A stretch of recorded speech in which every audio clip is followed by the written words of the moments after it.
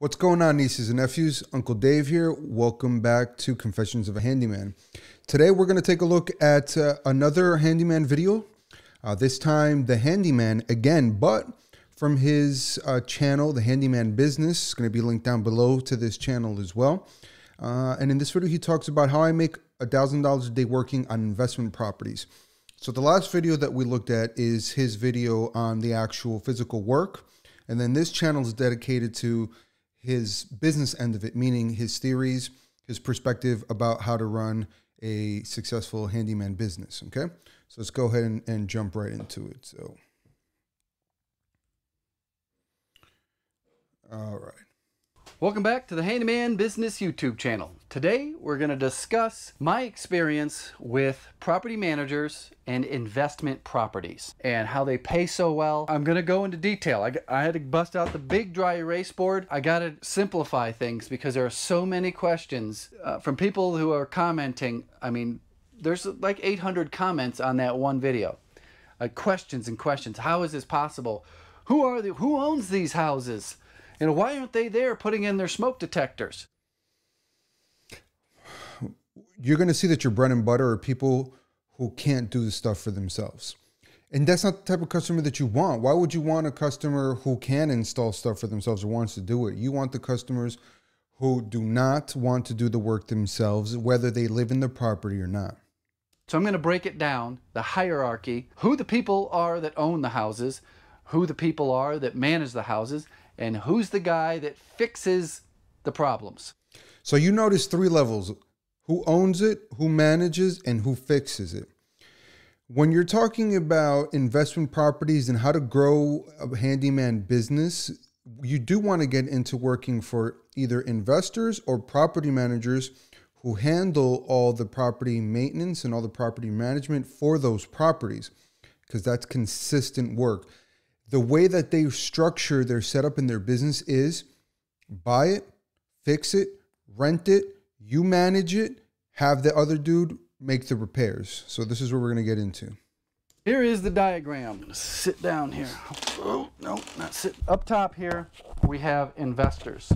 They're called eyes. Got eyes on them.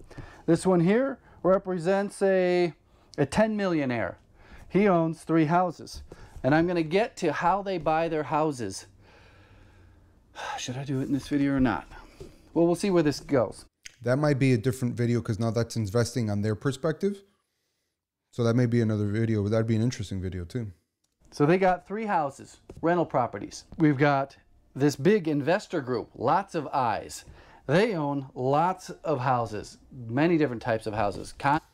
Typically, REITs, real estate investment trusts, is when you have major investors. So that's literally hundreds and hundreds of people investing into this REIT, real estate investment trust. So they all put their money into there, and then whoever's running it, usually there's people that are running it, and then the investors underneath them. They're the ones that take that money, make the decisions on investing, or what properties to buy, what properties to sell, what are they going to be used for.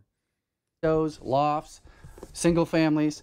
And then we have the small-time investor who only has 1 rental house. That's not your bread and butter. None of these people want to take care of that house. They're investors. They're not DIYers. They're not someone who, like me, had a house that they lived in and they moved out into a new house and they decided to keep their old house as a rental. That's not this situation here. These are all investors that have lots of money. We're talking 10 million, we're talking 100 million, and we're talking maybe a 3 millionaire over here. They don't even buy the houses a lot of times. A lot of times they don't even see the houses. There are realtors that specialize in acquiring houses for these investors. Okay, so if you think about how that works, so these people have the money to invest. And it's true, most of the time, they don't even see the properties. They've never seen them, pictures maybe, and they don't care to see them. They have people that go out there, they scout properties for them. They make suggestions, they make investment proposals that are presented to the customer. And they say, hey, this is the area, right? This is the school system in the area, the ratings. These are the stores, et cetera, it's located very well, whatever the case is. And then they make the decision and they either invest or they don't on those given properties. But he's completely right. Most of these people have never seen those properties and they don't want to see them. Why? Because they don't live there. Now, if you think about this though, and I think we're going to touch into this, but you start thinking ahead a little bit here, right? If an investor has never seen the property and they're dealing with, let's call it a middleman at this point, which is a real estate agent who finds him those properties, and they give him the money to invest in those properties, trust is a very big deal, okay? All of these relationships are set up with trust, meaning I am trusting the people that I am working with, that they have the same perspective and the same end goal, which is to make money. That's it. Let's make money together. How can I help you and how can you help me make money? Because it is a business based on trust. You as a handyman have to be the person that they can trust to repair their properties. All right. We'll talk about that. And the small time investor, even though I'm saying it's not your bread and butter, they can become your bread and butter if they continue to invest in properties and you make it less of a headache for them. You can see the houses. The realtors buy the houses. These guys will pay for the houses. A video that I just filmed for the Handyman main channel is one of these situations. The father is probably in this category, probably a 10 to 20 millionaire, and he bought all his kids' houses. Their first house. Is it really their house? No, it's a family investment. The owners of these houses never even seen them. They don't want to see them. They just want the money. They hire. It's an investment. What is my return? I don't need to see it. What is my return? Is it going to make me money? Yeah, then let's do it. A property management company, the PM, is usually referred through the realtor. So the property manager and the realtor that do these investment properties are in cahoots together. That's not a bad thing. It's just business.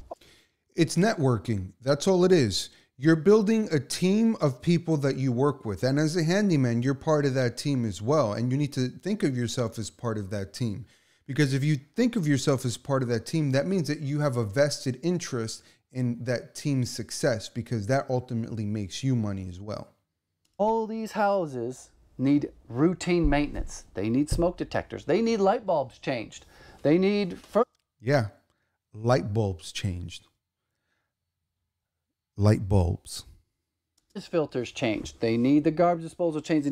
You guys know the drill. You've seen all the videos. They don't nickel and dime. The handyman comes along.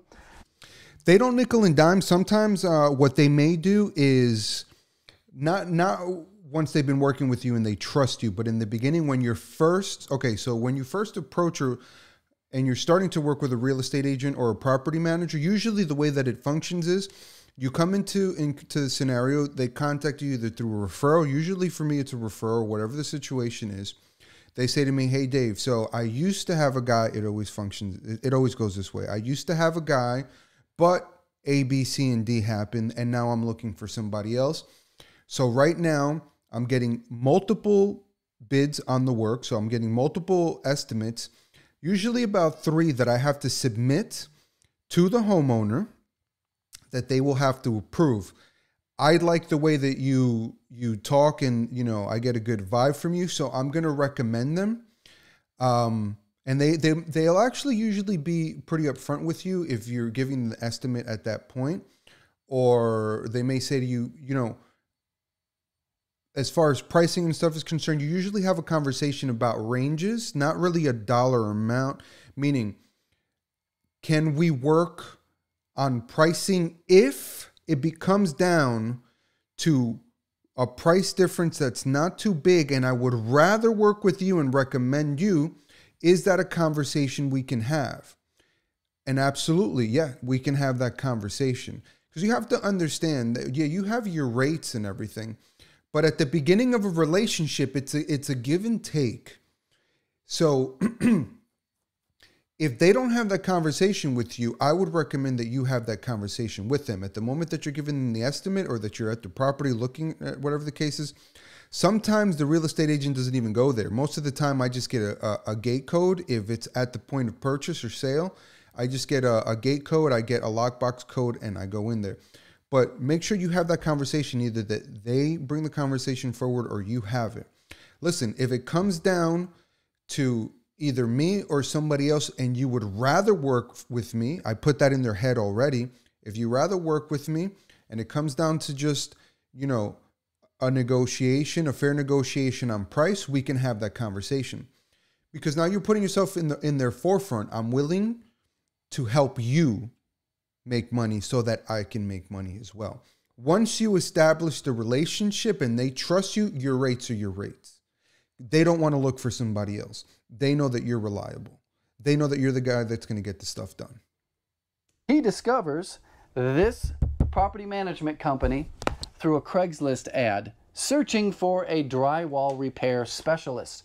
Keep in mind, this was they were managing an actual commercial building, and it was a roof leak. I just did some drywall repair in an office. High value for the money I gave this property manager. High value for the money. High value for the money. That's what I just said, right? Talk to them. Make it clear that you are willing to play ball. Get in, then establish your rates and don't go back on that. All right? Craigslist is a way of getting work as well. If ever times are slow, look in there. The ones that are by homeowners, usually they'll say, I'm looking for somebody who's affordable, who's fair, who's blah, blah, blah. And you know, then there's other people who are looking, I need somebody that can come out here. I have a property that needs, when they say I have a property instead of my home, that usually means it's either an investor or property manager or real estate agent handling the transaction of the repair. And that's your gate. That's your gateway in. He says, okay, well, you did great. I got some houses that I could use your help on. I said, okay, sure. That they are making a ton of money off of me and everything that I can do. They are now the acting general contractor for some remodels on these houses. Remodels and updates. So let's see if he touches this. I don't know if he will, but he said that they, the property managers, make money off of me, him, the handyman. Why? Okay, we'll get back to that. If he doesn't touch on that, then I'll touch on that. Why? Because these investors need to put money somewhere. And certain times, it's not good to put it in the stock market.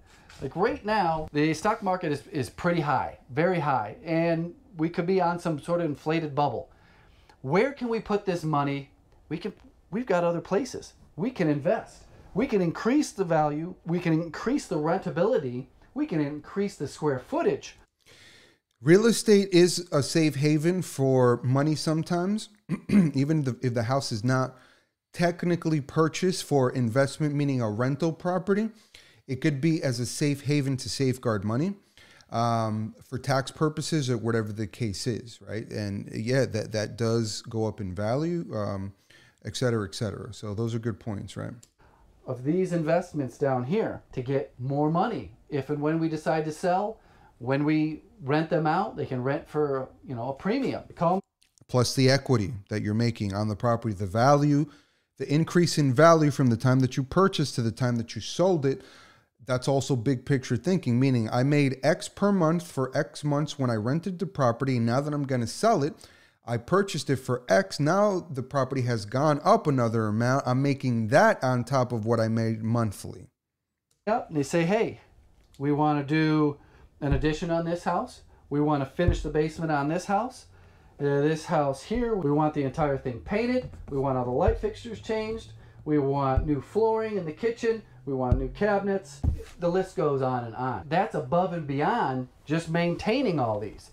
Keep in mind, this is just a diagram here. There could be 50, 100, I don't even know how many houses.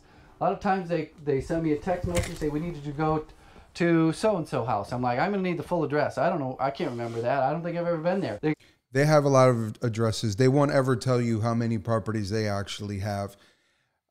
You may, dealing with a property manager, you may get to know investor names, meaning the owner's name. So you'll hear a Laura or you'll hear a Jeff or whatever. Hey, I need you to go to one of John's properties, the one at whatever. And I'm like, I don't think I've been there, right? Because they're not going to tell you, hey, this guy, when they hire you, they're not going to say this guy has 50 properties. Those conversations like that don't happen. I have a need. Can you do it? New houses coming in all the time. Okay, how about the money thing? Oh, this house here needs a garbage disposal replaced. I've talked about this in previous videos. It's not a garbage disposal. This investment has an issue. We need that issue to go away so that this investment can continue to make money and doesn't go down in value. Go take care of this problem with this investment. $250 is nothing. Most all of these are in the $400,000 to $650,000. A few are getting into the $800,000. There's one duplex that I know that both units would be $800,000. Okay, so those are higher value homes. So those are typically different types of investments. Meaning, if you are buying and investing strictly for passive income from a monthly rent, you don't buy that high as far as price of home, because now you're talking about high-end rentals, and although those make money, the difference between how much you can charge and how much you make in profit versus your initial investment is lower, because it's a limited return on investment. Okay. And also the high-end clients, from the homeowner's perspective and meaning the investor perspective and the property manager's perspective, tend to be more of a pain in the butt because they're paying more. That means they demand more. They demand quicker action to get things fixed.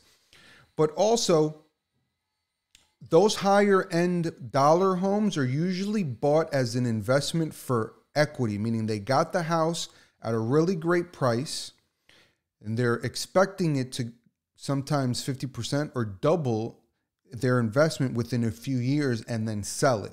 That's typically how it works for higher end homes. Okay.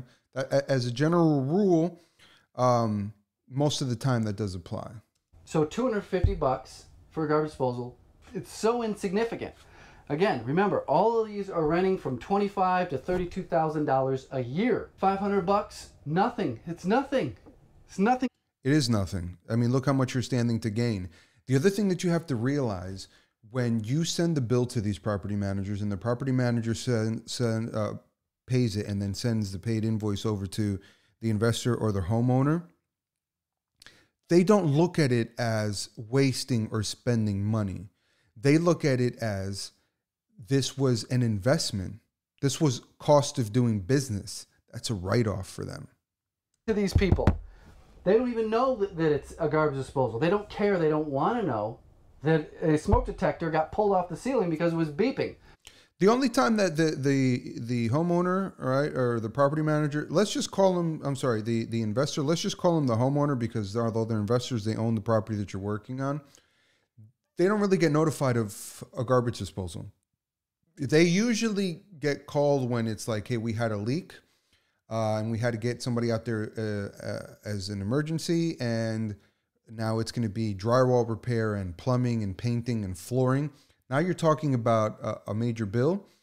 That's when the homeowner gets tapped. And even then, guys, that is an expense for them. You write that stuff off. And the tenant just went down plucking them with their little gopher grabber thing. Hope this explains some things. How do you find a property management company? I got lucky. I didn't have to do much legwork other than respond to a couple Craigslist ads. It did spread. The PM had some commercial properties. The owners of the businesses that worked out of these commercial properties were like, hey, this guy's, there's a whole psychological game that I would play. It's the business game, the corporate game. Look different, talk different than the competition. Talk different, look different, act different, right? Run your business different. Be reliable. Always answer your phone when they call. Do what you said you were going to do. Be there the day and time that you said you were going to be there. And most importantly, if something goes wrong, make it right. That's all you have to do. Similar to the handyman, I fell into that as well. I actually met the property managers that I work with through Thumbtack, and then it was basically referrals from there, because you have to think about it. Yeah, they'll test you on 1 or 2 properties, and then if they like you, they'll start sending you to their other needs. And if you're doing a repair so you have to, man, it is a snowball effect, right? There's so many things that get encompassed with that, because you can't limit yourself to just say, I'm doing this repair for the property manager at this property.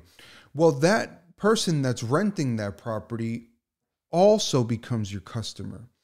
So when I go and I'm doing a repair and I have never met the person who is renting, when I'm done, I give them my card and I let them know, hey, so the dishwasher is fixed now. I got the new one in there. I tested everything. Everything should be working perfectly. If there's an issue with the dishwasher, here's my card. Give me a call directly, because I've already come out here to get this done. And then you can just call me and I'll make sure that I come back over here and I'll double back if I need to, if it's still not working properly or if something comes up. But if anything else comes up, make sure that you contact the property manager, right? It has to go through them. And also, keep me in mind, if there's anything that doesn't fall within repairs, if you need to put up a TV, if you need any shelving in your closet, whatever the case is, if you want to put any light fixtures, feel free to give me a call. Boom, you're in as well. Because they already trust you, because you're doing work for the owner of the house, for that property manager. So now they become your client as well. If you're going to commercial properties that are rented as a business, they become your customers as well. Always do the same thing. You have to create your opportunities. If you're out there repairing something, don't be shy, because other stuff is going to come up. So even if it's a business, say, hey, listen, I changed the air filter, right? Whatever it is that they sent you to do out there. If there's an issue with that, here's my card. Since I already came out here for that, you can call me directly. Anything new that pops up, go through the property manager. But if you guys needed to do any updating that's not covered here by the owner or the property manager, feel free to give me a call. I'll be happy to help you out. That's your customer now too. Competition who is working for 15 bucks an hour, 17 bucks an hour.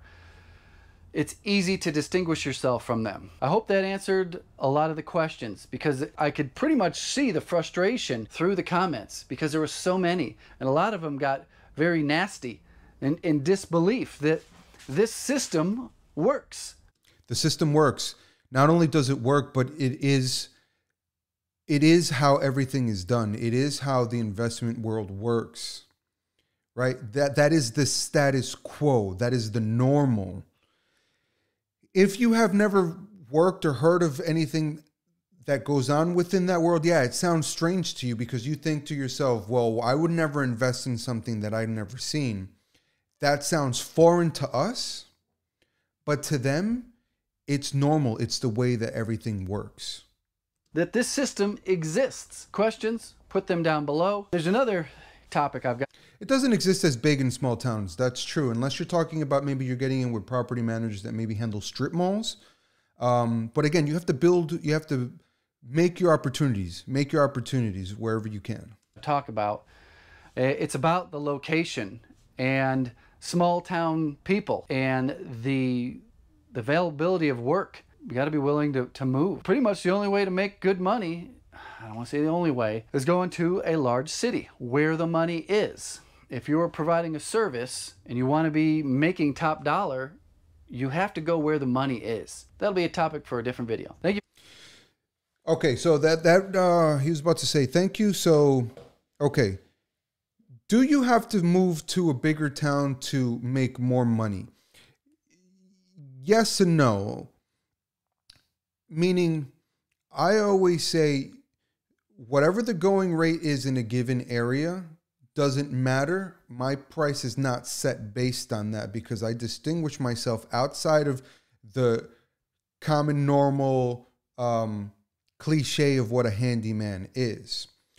But you can't push your prices beyond a certain point. And the only times that you can is if you've been there long enough and you've proven yourself to be the most reliable person, then you can start charging a little bit outside of what would be the norm or the comfortable, but you still can't. I mean, you can't charge in Shreveport what you would charge in New York, right? It's different. People make different money. et cetera, et cetera. So I agree with it. And at the same time, there's a caveat as you can't set your prices based on what the going rate is, because you should make yourself more valuable than that. All right, so let's double back then. A lot of good information here, but he didn't touch on this. And it wasn't exactly towards this topic, but he said that the property managers make money off of him as well. So why is that? So that's twofold.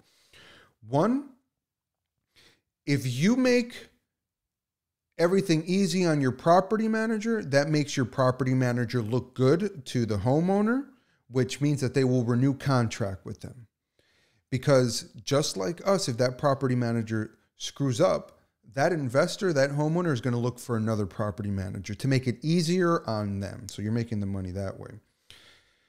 Sometimes, especially when he said remodels, right? When he was referring to that, he also said remodels. So why does that matter? Why does that come to consideration? Typically, a remodel is not part of a property manager's contract. That is outside of the scope of that. That's a major renovation. That's not maintaining your home. That's not managing the day-to-day activities of it, meaning repairs, small repairs, and that kind of stuff. That is within the scope of a property manager. Okay, how else does a property manager make money off of you apart from making them look good so that they renew their contracts? When property managers, and property managers are probably not going to like me saying this, and maybe even other handymen, but you know what? Confessions of a handyman. So here we go. If a property manager decides that they will handle remodels and renovations for their properties that their owners, right? The properties that they are managing, although they don't get paid extra, and usually it's 10% of the monthly that they charge the tenant is what goes into the pocket of the property manager. When they decide to go outside of their scope to make it easier and build a better relationship and keep that relationship with that investor, they will say, sure, it's not typically something that I'll do, but I'll help you with that remodel. And they already have you in mind because you're responsible. They know that that's within your scope of work, etc.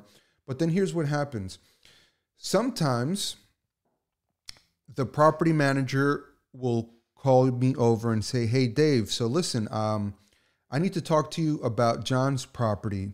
John has a property on XYZ. The tenant just moved out. They're going to put it back on the rental market, but they want to make some renovations, maybe new kitchens, cabinets, bathroom remodel, whatever the case is. So I want you to go out there and I want you to give me a bid based on what it is that you charge me. So whatever it is that you always charge that. But I want you to kind of take something into consideration now that we've been working together for X amount of time. But I'd like you to absolutely charge what it is that you were going to charge me for the, that you're going to charge for that job, what that job is worth for you. Can you go ahead and put an extra 10%?